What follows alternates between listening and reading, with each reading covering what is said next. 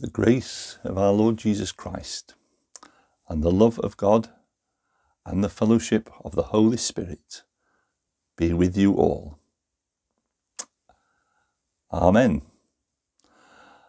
And I know that is often the way we end our worship, but it works perfectly well as an introductory blessing.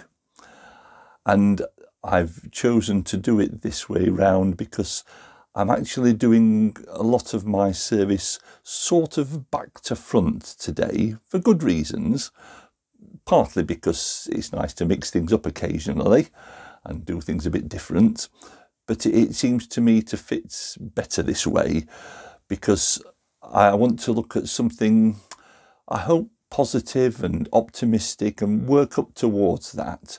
So we're going to work up towards our prayers of adoration and love and praise, and the prayers of intercession, which we'll come to in a moment, where we remember the needs of the world and the problems of the world. It's not that I want to get that out of the way exactly. I think these things have to be acknowledged, but I don't want to end up focusing on those things. So we'll do our praying for others first, then the address, then the prayers of adoration, and who knows, I may even end with a welcome. We're back here, by the way, in Sleaford, the background. We've not visited all the different churches in our circuit yet, but I haven't been to a couple of them yet to get photographs. That will be remedied over the next few weeks. So if your church has been missed out, don't panic, it will appear sooner or later. But we are on a return visit to Sleaford this week. So without further ado, we'll move to our prayers for the world. We come to worship often with heavy hearts, often with the weight of the world's concerns on our shoulders. And it's good that even at the beginning of a service, we lay those burdens before God and bring them all and place them in his hands. So let us pray. Lord God, we pray today for the needs of this world, and especially for those things which are in the news at the moment and are most upon our hearts. We think of the devastating situation in Afghanistan. Lord, it's so terrible to see some of the images there of people living in fear, desperate to leave, and yet unable to do so. We pray, Lord, for wisdom in all parties, those who have taken over the ruling of that land, those who still have, at least for the next few days, some measure of influence within that land. Lord, bless those nations across the world who are willing to offer refuge to people fleeing from Afghanistan. We pray that as a world community, we will somehow be able to handle this in a way that sees the minimum of bloodshed, the minimum of fear. Lord, we see a desperate situation there, but we plead with you that it will somehow be resolved, that our worst fears may not be realised. Lord, bless that land, bless its people, bless all those who show concern and are working for peace. Strengthen their hand, Lord. Give them wisdom and courage in all they do. And we pray, Lord, for the ongoing pandemic and the many whose lives still are tainted by fear over the future, by worries of ill health, or by bereavement through the death of a loved one, or through an ongoing illness that has been caused by this pandemic, or not treated because of the pandemic. Lord, there is so much suffering that has happened of people being ill and needing and longing for healing and treatment and help. Lord, we pray for your blessing upon all those who are seeking to find cures, to bring healing, to bring hope back into the lives of people who are so worried. Bless our governments, bless the other governments around the world as they seek to guide us out of this time of pandemic into a better future. And Lord, we bring to you other prayers for people and situations which cause us anxiety. Friends who are ill, friends who are sad or lonely. Wherever we see hardship and suffering, Lord, our heart goes out to those people. But we turn to you as the God who cares, and the God who loves us, and the God who challenges us to do something about these terrible situations. Give us the strength, we pray, to meet the needs of those who suffer. All our prayers we offer in the name of our Lord and our Saviour, Christ Jesus, to whom be glory forever and ever. Amen. And let's join in the Lord's Prayer together. Our Father, who art in heaven, hallowed be thy name. Thy kingdom come, thy will be done on earth as it is in heaven. Give us this day our daily bread, and forgive us our trespasses, as we forgive those who trespass against us. And lead us not into temptation, but deliver us from evil. For thine is the kingdom, the power, and the glory, for ever and ever. Amen. And we're going to sing, O love of God, how strong and true. This hymn is all about the love of God for us and the different ways in which that love shows itself. And it's setting the scene for our theme today, which is very much about God's love for you and for me.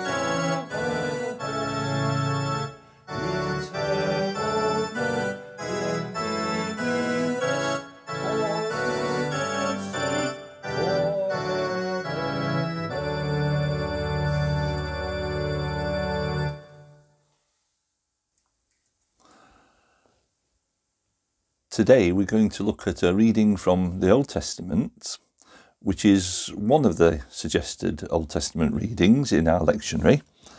And it's from a book that I'm not sure I've ever really preached on before.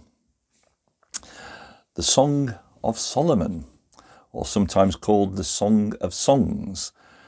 Traditionally, Solomon wrote this, but nobody's really quite sure of its origins. And I'm reading chapter 2 and verses 8 to 13. That's the actual suggested reading. There is much more of this that could be read, but we'll focus on those few verses. The voice of my beloved. Look, he comes, leaping upon the mountains, bounding over the hills. My beloved is like a gazelle or a young stag. Look, there he stands beside our wall, gazing in at the windows, looking through the lattice. My beloved speaks and says to me, Arise, my love, my fair one, and come away. For now the winter is past, the rain is over and gone. The flowers appear on the earth, the time of singing has come, and the voice of the turtle dove is heard in our land. The fig tree puts forth its figs, and the vines are in blossom. They give forth fragrance. Arise, my love, my fair one, and come away.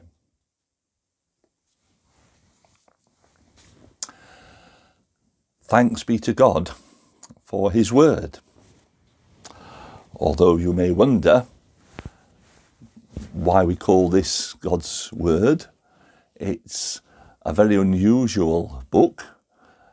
I don't think there's anything else quite like it in the rest of the Bible. It's a book of love poetry, something like Shakespeare's sonnets, but from a very different time and a very different era, and the style is very different. The poetic elements and the images used, very different from the days of Shakespeare. But it's the same basic idea. It is celebrating the love between two people, the lover and the beloved. And each one has a voice within this book. So what's it doing in the Bible? Well, in Old Testament times, this was often seen as a kind of metaphor, an extended parable, if you like, showing the love of God for his people, Israel. In Christian thinking, we could see it as a metaphor for the love between Jesus and his people, the church. Sometimes Jesus himself used that metaphor of himself as the bridegroom, the church his bride. The language of love is one that is highly appropriate to describe our relationship with God through Jesus, our Lord, our Saviour. What I want to do with this passage is the opposite of what I've done many times in the past at weddings. One of the favourite readings, in fact, I suppose the favourite reading for couples at a wedding is 1 Corinthians chapter 13. And you know that chapter, I'm sure. It's got phrases in like love is patient, love is kind, love keeps no record of wrong, love never ends. And the last part of the chapter reminds us that these three remain: faith, hope and love. But the greatest of these, you've guessed it, it's love. And it's quite understandable why a couple getting married would choose that as a reading, because it's a chapter all about the nature of love. But it wasn't written for a wedding. It was written by Paul to a church in Corinth who had all kinds of problems with factions and disputes, and they weren't getting on well with each other. And Paul is writing to them to encourage them to love each other. It's about the love within a church. It's a spiritual kind of love, not a romantic, sexual, erotic kind of love. And yet it's chosen for weddings. And what I've got used to doing over the years is taking a passage which is about one kind of love and a more spiritual kind of description, and applying it to romantic love and drawing lessons from it that will help a couple getting married. Well, today I want to do the opposite to that. I want to take a passage which initially at least seems to be about romantic love. There's a sensuality about it. It's at times quite erotic, although perhaps we miss it in this modern day and age. We don't necessarily pick up all the allusions, but it's romantic love. And yet I want to take that and apply it to a more spiritual kind of love, the love that is between us and God. One of the things that comes out quite strongly, I think, in this whole book, and even in the few verses I've read, is the sense of joy. There's a playfulness about it. It's a very happy kind of book, but there's a deep joy there. And I want to look at three different kinds of joy. One is the joy of seeing the beloved and the thrill that gives. Another is the joy of realizing that your beloved has eyes only for you, that you are loved.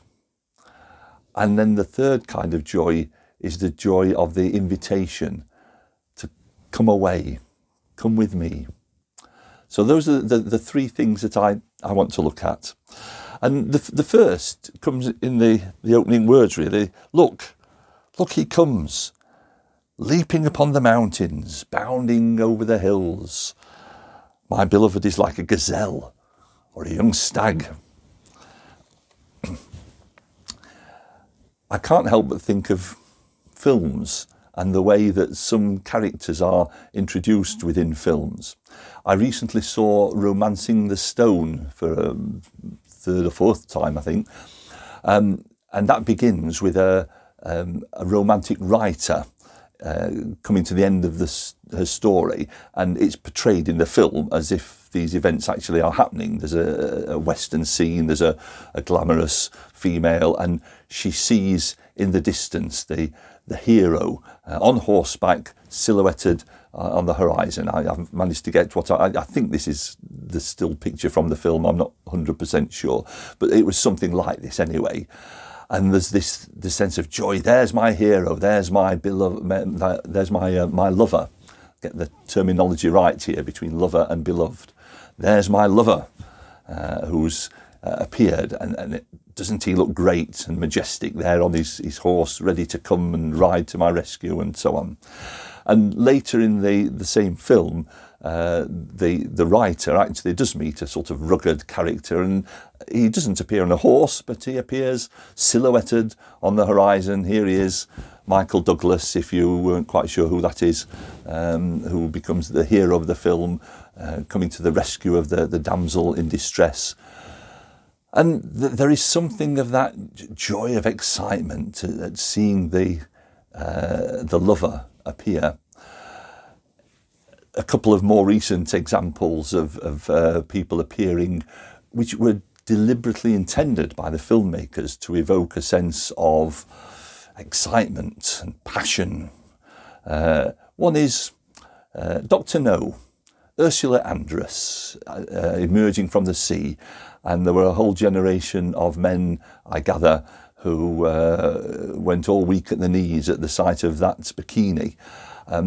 I have to admit, I don't number myself amongst those. I perhaps came to this film too late, and I never quite saw what people got so worked up about. But hey, everyone's different, and the things that have attracted me and got my heart beating a bit faster and made me go weak at the knees, other women in other films. And wild horses would not drag out of me which women and which films.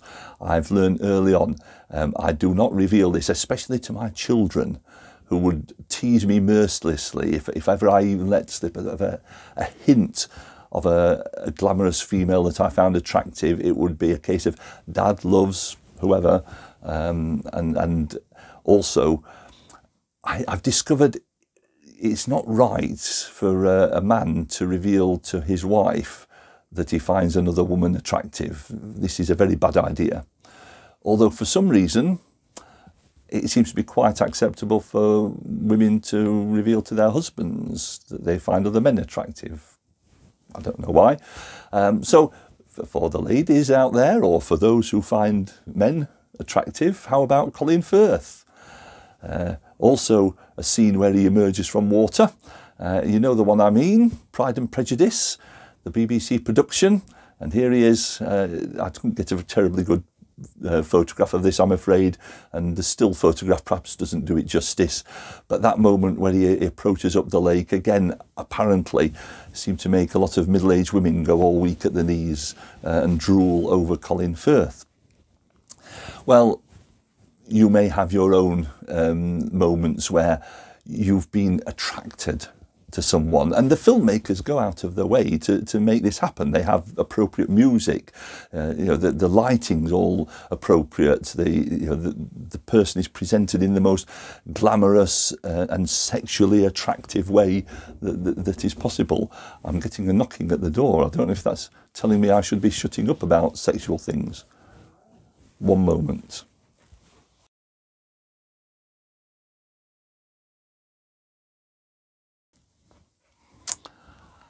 I thought for a moment that knocking was my wife, having heard me talk about people being sexually attractive and knocking on the study door to tell me to stop it.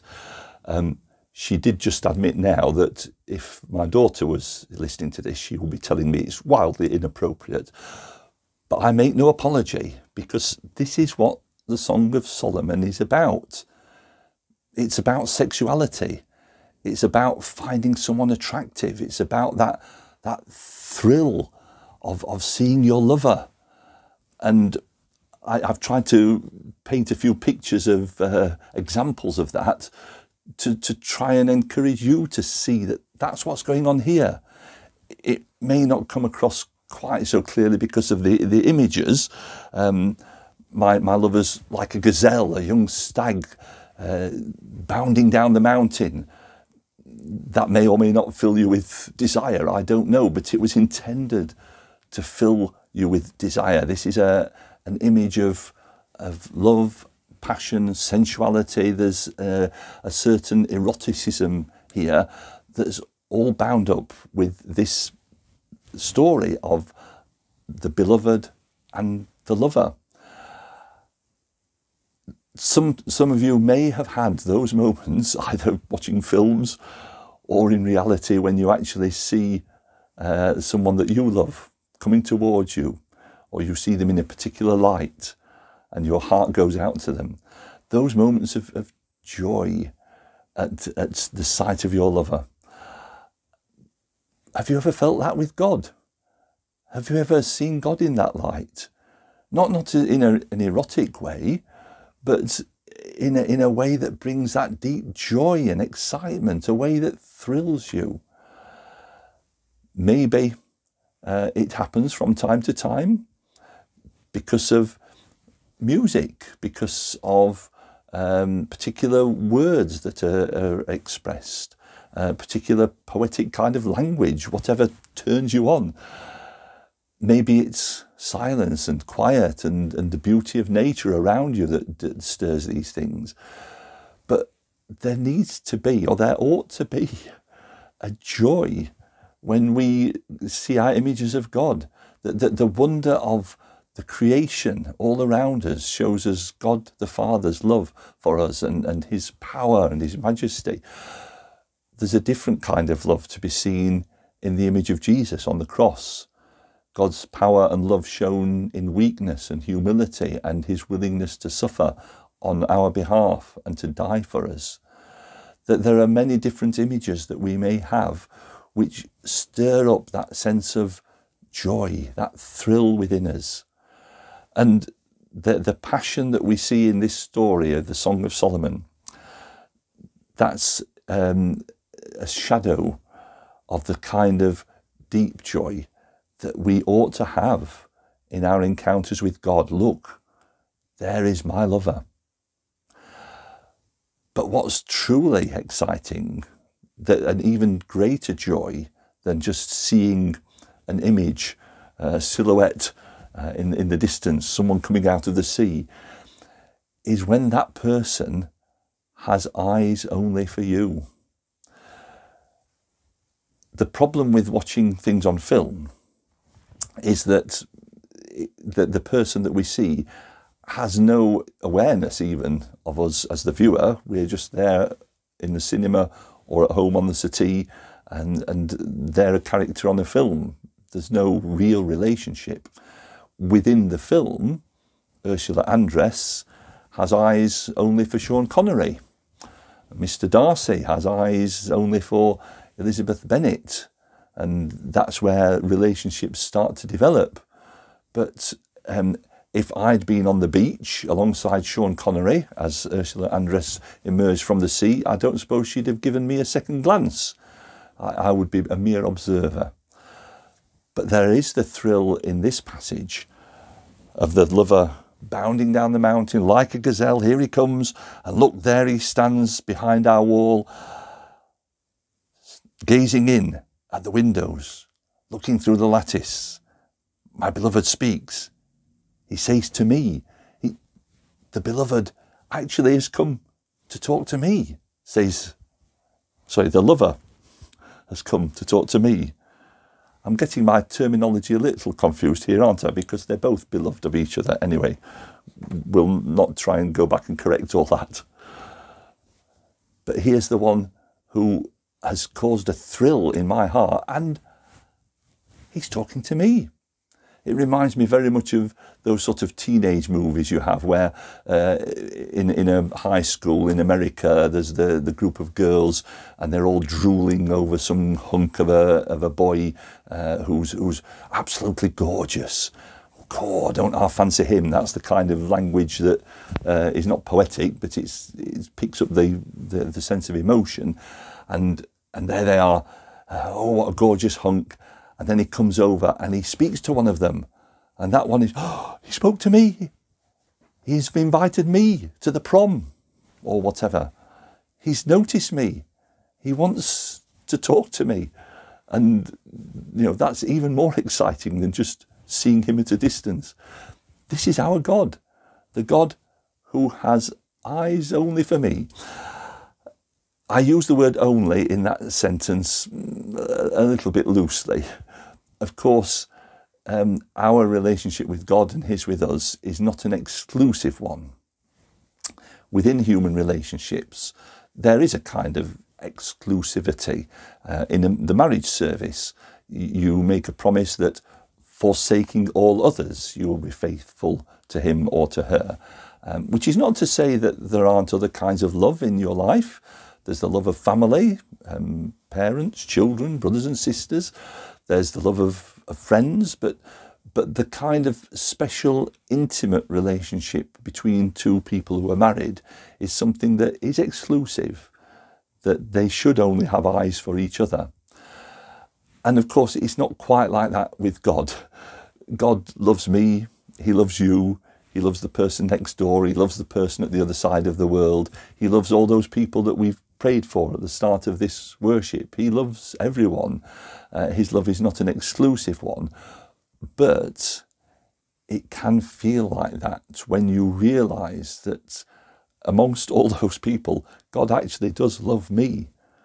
It feels as if he only has eyes for me. It feels as if he's come down from the mountain and he's stood at my window and he's looking in and he's talking to me. It may not be literally true, but it's how I feel about it. God's love is for you. God loves you personally. If you were the only girl in the world, and there's a song title for you if you want to write a song on that. Now it's been done, too late.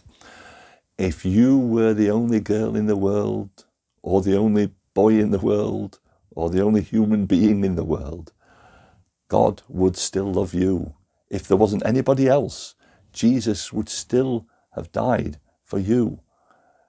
God loves you that much. Never forget it. And there should be some sense of excitement in discovering that. Not that God is gorgeous and lovable in an erotic way, no. But God is powerful. He's our lover and he loves me. That's another deeper kind of joy. But then the third kind of joy is the invitation. Come away with me, says the lover. Come on, let's go. God wants to spend his life with us. Not just part of our lives, but he wants to live with us and to spend time with us. He doesn't want to have a relationship that starts at 10:30 on a Sunday morning and finishes at 11:30 on a Sunday morning. He wants to give his life to us and us give his life to him. He wants to be with us, to enjoy our life together. And again, it's not an exclusive thing. We are with other people a lot of the time, but God is there by our side, our support and our strength. Jesus Christ is with us always. And I've been talking about God and Jesus a little interchangeably here, I suppose, because it may be a bit difficult to fall in love with a God who is remote and powerful and almighty. It may be a bit easier to fall in love with Jesus.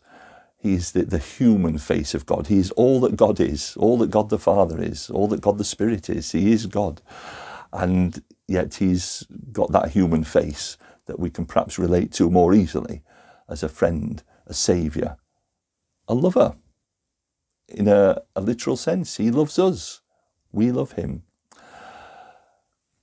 What I want really to do today is simply to get across that sense of deep joy that comes across in the Song of Solomon. The beloved and the lover have this wonderful, playful joy going on in their relationship.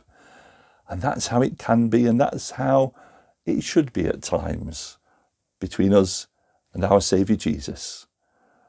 May you discover that same love in your life.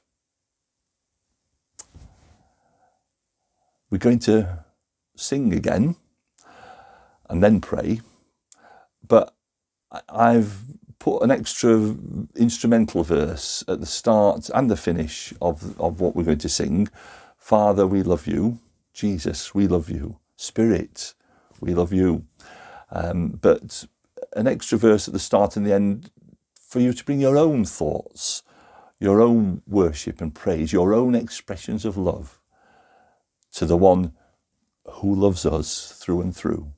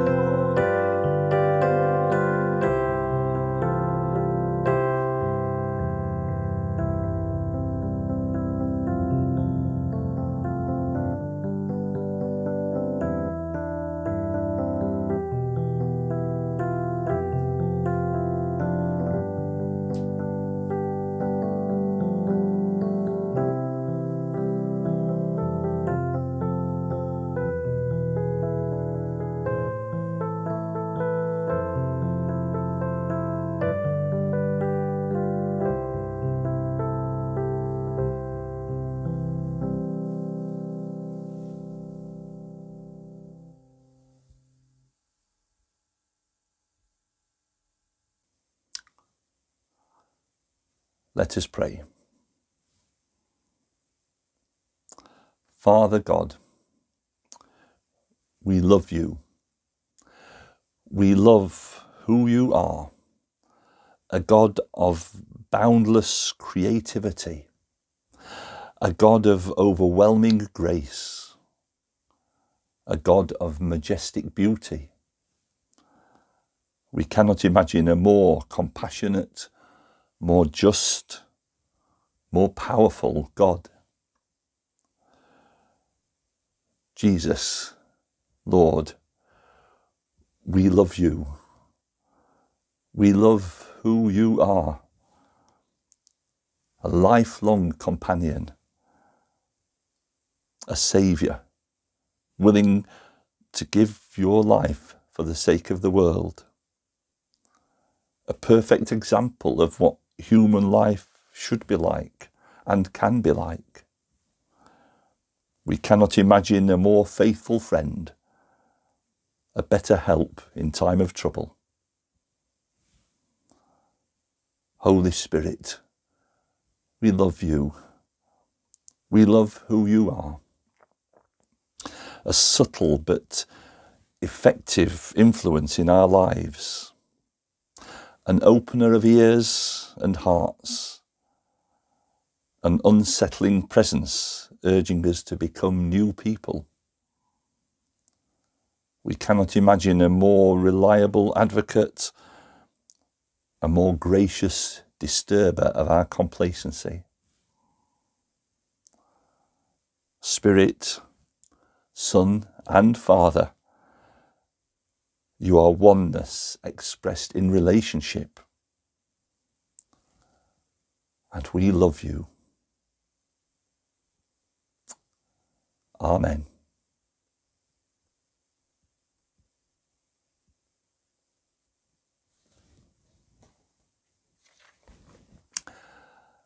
And it's not me who is going to give the final welcome, but God himself opens his arms to welcome you. Come, my beloved. Come away with me. May you find joy in his welcome. Amen.